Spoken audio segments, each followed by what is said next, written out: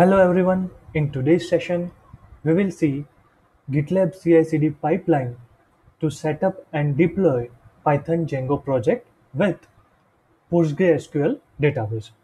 Over here, all the tasks will be done automatically with the help of shell script file without any manual intervention. For this purpose, we will need to write a shell script file which will check all the required components has been installed or not, and if any of the components has not been installed, it will install and set up them automatically. So let's see that. At present, I am in the root directory of my project. Over here, I have one folder called demo. It is a Python Django project. Then this cicd.sh is a normal shell script file. Just to show you the content, just write present working directory to a .text file. Then I have this .gitignore file which we will need to stop pushing the virtual environment to GitLab repository. To show its content, okay, so you can see that I have excluded virtual environment to be pushed to GitLab repository. And finally, we have this .gitlab-ci.yml file. So it will be the CI/CD pipeline for this project, and its content is over here. You can see that we have two stages. One is test, and another one is deploy. Test stage and deploy stage. So this is a first job, test underscore stage. You can give any job name over here, not mandatory to give something which is related to stages or anything else. So you can give any name over here. So I have given test underscore stage job name. Its stage will be test tags Linux OS, which means I want to carry out this CI/CD pipeline through Linux OS GitLab runner. So this GitLab runner will have tag name as Linux OS, and the script that I want to execute is echo hello world. Next is next job is deployment underscore stage. So again, you can give any job name over here. I have given deployment underscore stage. The stage will be deploy tags Linux OS. So again, I want to execute this job with the help of GitLab runner having tag name as Linux OS. And the script that I want to execute under this job is shellscript.sh. So we will see this script in a while. So this is how my CI/CD pipeline will look alike for this project. And finally, I have this shellscript.sh file. So let's see that.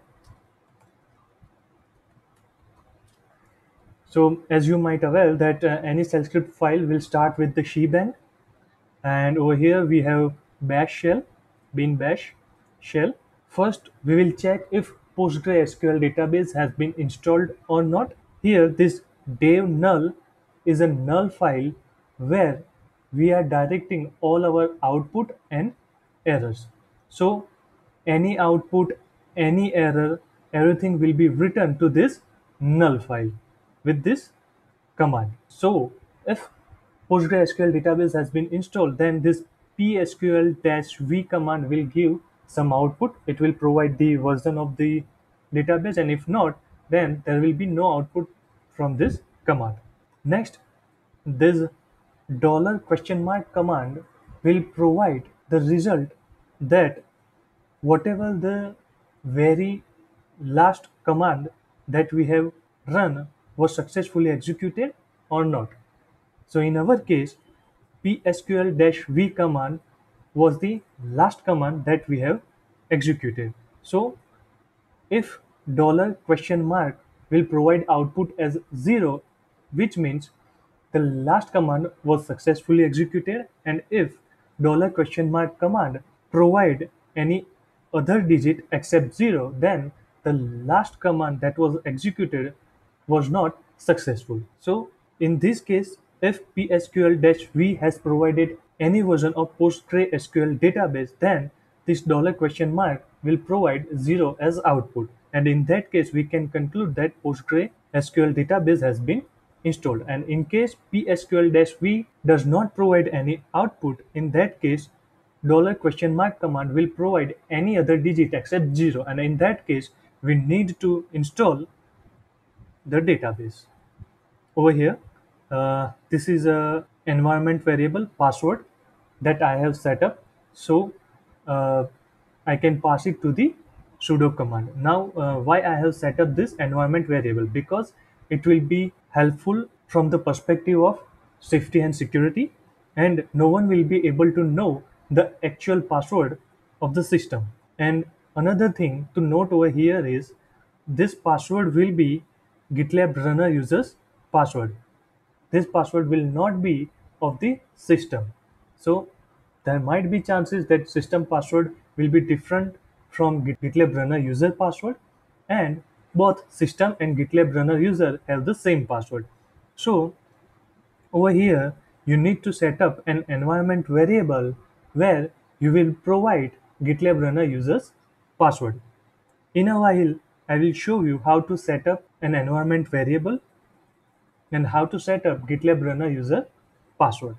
So at present, by this command, I will provide output of password environment variable to sudo command, and then it will install the PostgreSQL database. Next, we will check if root user and root database has been set up or not.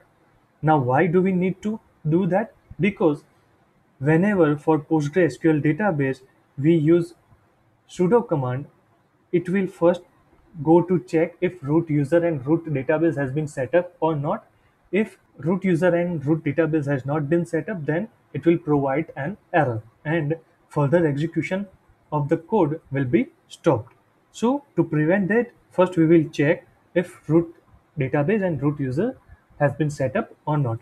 So again, same thing. First, I will get the password environment variable and its value. Then I will pass it to the sudo -s command, and then I will run psql-c/l. So this command will list all the database that has been installed under PostgreSQL, and then I will check if rootdb is there in the name is there in the list of the names or not. If not, I need to install the root database. Next, I will check if root user has been set up or not. So again, this command psql-c/tu will provide list of users, and then we will check if root user is there in the list or not. If not, I need to set up the root user. So every time we will check by this $? Command that whatever the very last command was executed, though it was successful or not.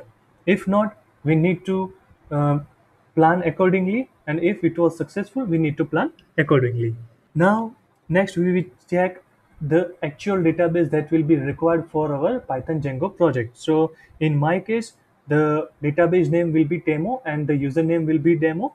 So again, I will check if demo database exists or not. If not, I need to create.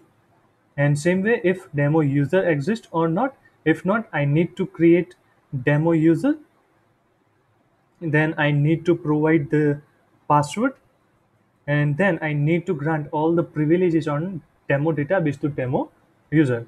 Once this database related setup has been completed, we will check virtual env package has been installed or not, because this virtual env package we are going to use to create virtual environment for the Python. So again, if virtual environment has been installed, then no need to do anything, but if not, then again we need to install this package by this command. Over here, -y means we don't need to provide any input to install any packages. We are providing our consent to install whatever the package is required for this virtual environment. Next, I will check this PostgreSQL server dev all package has been installed or not. Why this package will be required? Because when we want to install psychopg2 package of Python, in that case, it will ask to have this package installed. If this package has not been installed, then psychopg2 package will not be installed. So for that, we check if PostgreSQL Server dev all package has been installed or not. If not, again we will install it. Next, we will move to the Python Django project directory. Over there, we will check if virtual environment, so venv folder exists or not, because over here I will create virtual environment by the name of venv. So I will check if this venv folder exists or not. If not, then I will create a virtual environment by this command virtualenv-p python3 venv. Then I will activate it. Finally, I will install required packages through requirement.txt. Once this entire setup has been completed and we have migrated all the changes to the database, finally we will run the service in the background with the help of no-off command. I have already uploaded this shell script on my GitHub account. Its link is available in the description box. Please check it. So this is how you can write this entire shell script file, which will check all the required components has been installed or not, and if the required components has not been installed, it will install and set up them automatically. Next thing we will need to do is, on the machine where we want to deploy this CI/CD pipeline. So in my case, I have installed Ubuntu Mat operating system on virtual machine on Oracle VirtualBox. So I will go to my virtual machine over here. As I have told you that we need to provide the password for GitLab runner and not for the system. So first of all, we will set up the password for GitLab runner user. So for that, you need to do this sudo su, then password gitlab-runner. So it will ask you for the password. Okay, so this is how I have created the password for the GitLab runner user. Next is, I need to include GitLab runner user in the sudo and root group. Why this is necessary? Because to execute few command lines, it will be necessary to have GitLab runner user in sudo and root group. Otherwise, it will provide an error. Okay, so for that, you need to write this command sudo user mode dash a g root GitLab runner. So it will include GitLab runner user to the root group. Same way, I need to include GitLab runner user in the sudo group.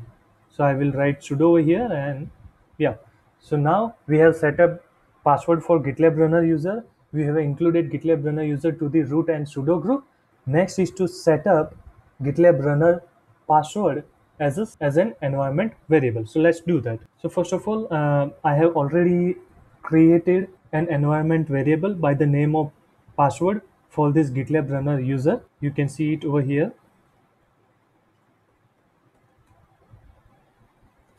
You can see that this shell script nyan underscore password dot sh. So this shell script contains the password of GitLab runner user, and this is an environment variable which will be applicable to the entire system. So for the illustration purpose, I will create a new shell script to showcase you how to create an environment variable which will be applicable to the entire system. So let's do that. Sudo nano etc profile d, and then temp pass.sh. Over here, I need to write this command line export temp underscore sorry tp pp equal to temp password. Okay, and once I have done this, I will close this. Now at present, if I try to fetch the details of that TP environment variable, it will not be available.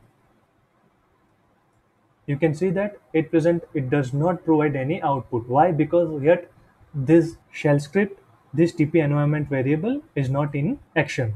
So to put this environment variable in action, to make it available to the entire system, we have two ways. One is the temporary and second is permanent. So temporary solution is source the file, tc profile, and once it's done, if you run the command line again, you can see that this environment variable has provided the output, the password of the GitLab runner user. But this will be the temporary. Why? Because once I have closed this terminal, and if I am going to open this terminal again, and if I'm going to run this command line again, I don't have any output from this environment variable. So to put it in effect, you need to restart the system. Once you restart the system, the environment variable will be available to the entire system, and the solution will be the permanent one. Okay, so once we have done all the required processes on the target machine where we want to deploy the CI/CD pipeline, now we will push the code to GitLab repository and see how it is being executed. So let's do that. Okay, so once we have pushed the code to GitLab repository, let's see that how it is being executed. So I need to go to over here, CI/CD pipelines,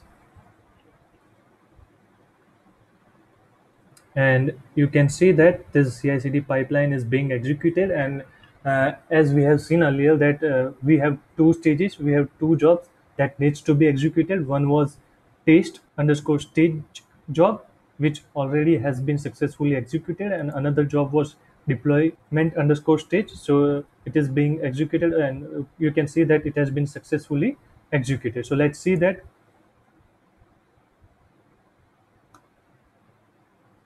Okay, so job succeeded. You can see the result over here, and what are the steps it has taken. And you can see that this tag Linux OS.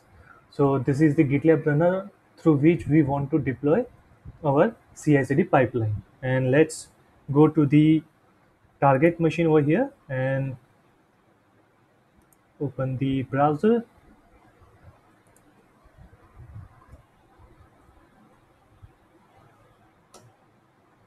So you can see that the Django project has been successfully deployed and set up on the target machine, and it's running.